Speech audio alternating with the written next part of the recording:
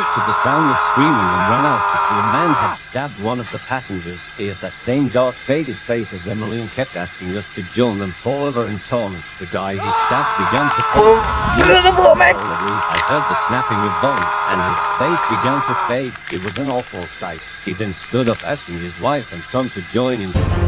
Oh boy, it seems like trains aren't the only thing affected. Let's get out of here. Last thing I want to become, I'm like that guy. We decided the best plan was to keep going down the line and try to find Gordon, Percy, or anyone else. God, I hope we don't run into any more of those things.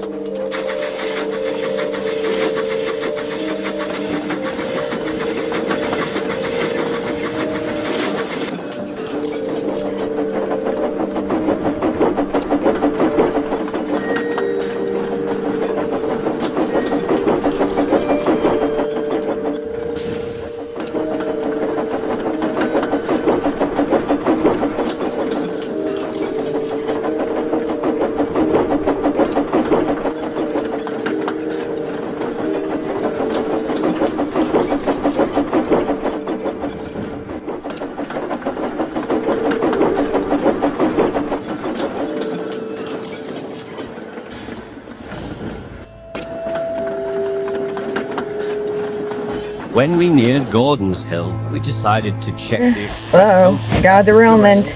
It doesn't mean he's technically dead, but it's safe to assume that he's probably infected by now if the car derailed. I can't wait to explain this to Harvey. Don't worry, Blake. I'm sure once we'll be able to fix all this, we probably can fix all this. Who knows? There might be a cure just like in the Fallout area.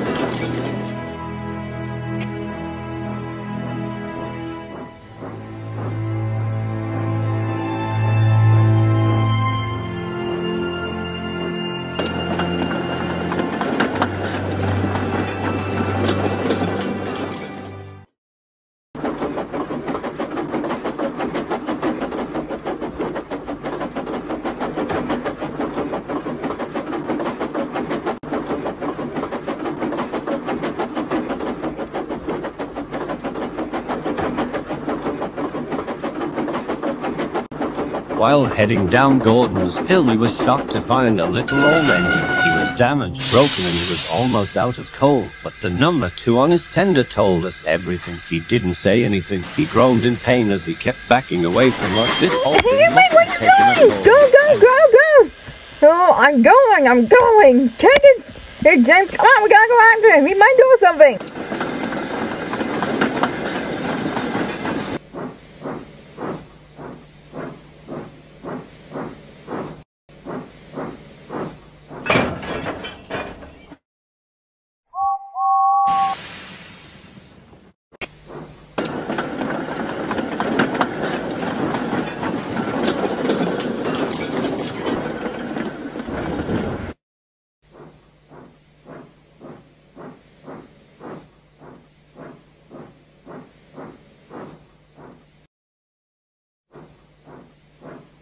We made it to Man where we had originally seen Emily. We put Edward and James into a siding where Edward finally spoke. Apparently this all started about a month ago when that new research facility was built to research Sodor's past and recently found artifacts.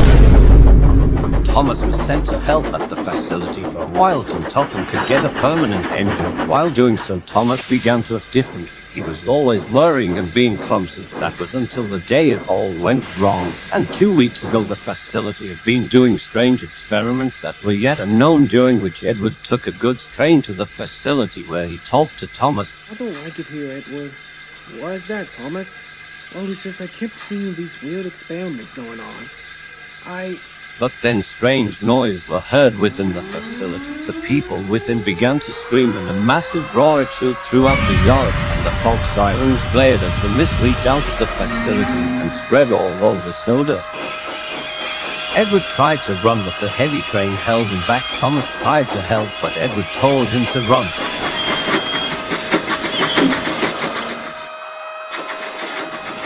Edward slowly moved, and when he finally got a grip, he saw murderers heading right towards the facility.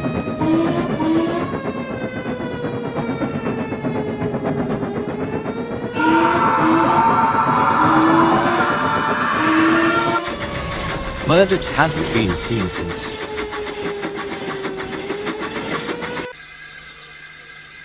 Some engines were transformed into horrible monsters, while others were lucky enough to be spared.